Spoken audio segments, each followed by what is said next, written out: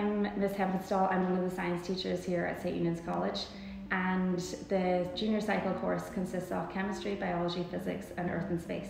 And during that time you get to go to the lab and do a lot of experiments, and you get to work with different chemicals and different equipment and in groups as well, so a lot of students enjoy that.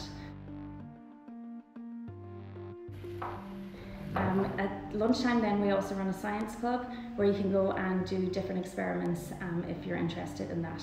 And a lot of students would go on then to enter competitions like the SciFest in LYIT and then the BT Young Scientist in Dublin.